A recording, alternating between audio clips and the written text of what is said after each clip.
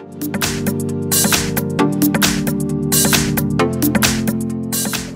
in front of me is a Samsung Galaxy A51, and today I will show you how to capture a screenshot on this device. So to begin, you want to open up whatever it is that you wish to capture. For me, it's just going to be the home screen. And once you have it open and visible on the screen, there's two ways of doing it. So number one, you can press volume up or actually volume down and power key. So just do a quick press. You will see this animation, and that's about it. Screenshot is captured. And then there's also a second way that you can do it by pulling down the panel, which is right here. You can see it. And just scroll through it till you see this panel right here. So Smart Select.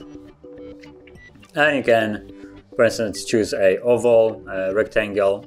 So for instance, you can get this. And you can stretch it to fit the part of the screen that you wish to capture.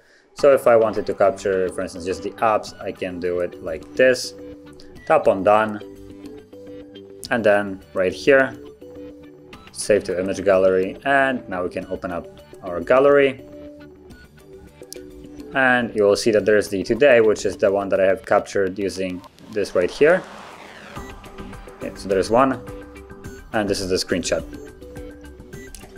So those are the two ways that you can capture it. And if you found this video helpful, don't forget to hit like, subscribe, and thanks for watching.